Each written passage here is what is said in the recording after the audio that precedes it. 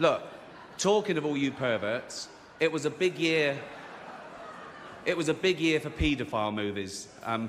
Surviving R. Kelly, Leaving Neverland, Two Popes. Shut up. Shut up. I don't care. I don't care.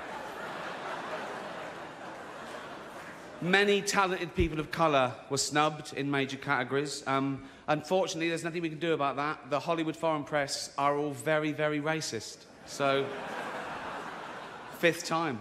So, we were going to do an in memoriam this year, but when I saw the list of people that had died, it wasn't diverse enough.